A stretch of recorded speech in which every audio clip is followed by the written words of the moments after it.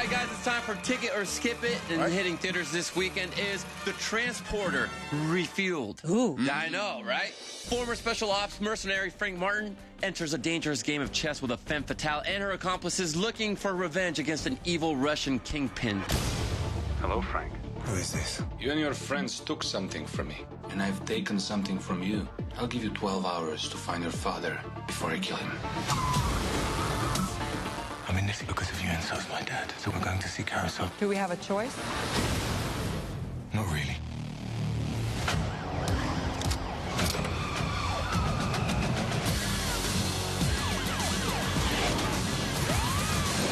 Now, how come Frank Martin looks nothing like Frank Martin from the other Transporter movies?